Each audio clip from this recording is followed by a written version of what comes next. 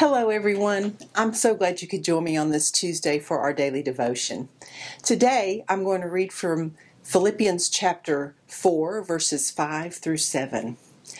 The Lord is at hand. Be not anxious about anything, but in everything by prayer and supplication with thanksgiving, let your requests be known to God. And the peace of God, which surpasses all understanding, will guard your heart and your mind in Christ. For all of these verses in our hearts, it strengthens of beauty. We find in these verses there are two commands.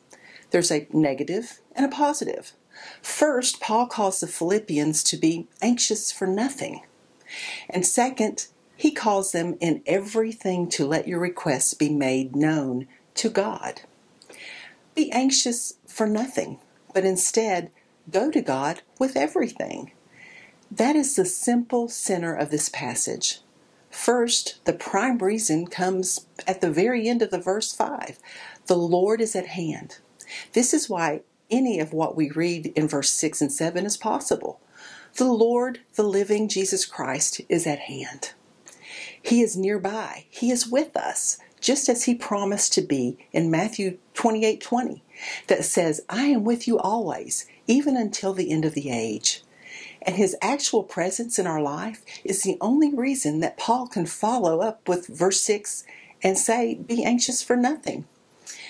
In other words, we don't need to be afraid, worried, alarmed, or frightened about anything, because all things work together for the good of those who love God.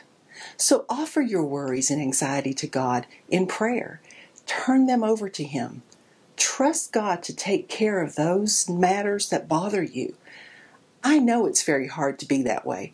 So many times we ask God to take these things from us, and then when next morning we get up and we're ready to just take it all back and say, it's okay, Lord, I need that back. I need to worry about that a little bit more. Does that sound familiar? We need to hand them over to Him and to trust that He'll take care of these matters and do these as many times needed to just surrender to God, to let go with prayer and supplication, or earnestly with the thanksgiving of knowing God will take care of your worries, will give you peace, which is priceless. You know, what is the peace of God? The harmony and calmness of body and mind and spirit, and trusting in the power and grace of God. That's what it is. To surpass all understanding is the peace that knowing that no matter what life throws at us, we can still have joy when we know that our victory lies in Jesus and not in our circumstances.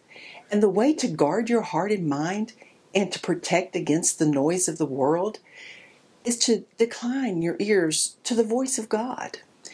And you do this by getting into His Word, filtering all you hear through His Word. All our peace is bound up in the cross. And sin-bearing, wrath-absorbing righteousness, achieving sacrifice of Jesus Christ on the cross is the work by which we are saved. And it is that application of the redemption and revelation that we receive the peace of God that surpasses all understanding. There is no anxiety, no fear in this life that will not be stilled by clearer knowledge and a dearer love of the crucified and risen Savior.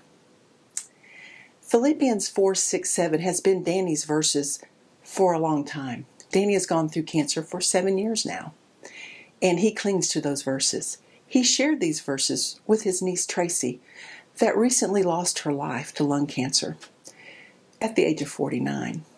Danny also shared these verses with my brother Mitch, who just last week had to have heart surgery. I'd like to be able to say that it's easy to go through tough times and that I myself handle my trials with grace and faith, but that's not true. The case is, I'm human, and sometimes my emotions act up first.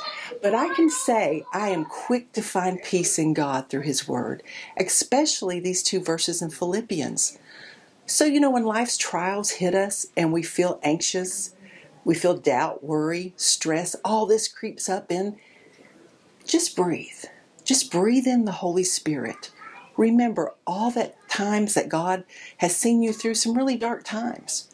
Pray. Tell God what has you worried, anxious, and ask Him to take over the situation and finally let go. You don't need to check in the next day to see how things are going and think that you can do better, that you need it back.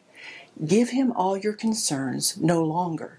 Worry about the issues, and you will experience God's perfect peace.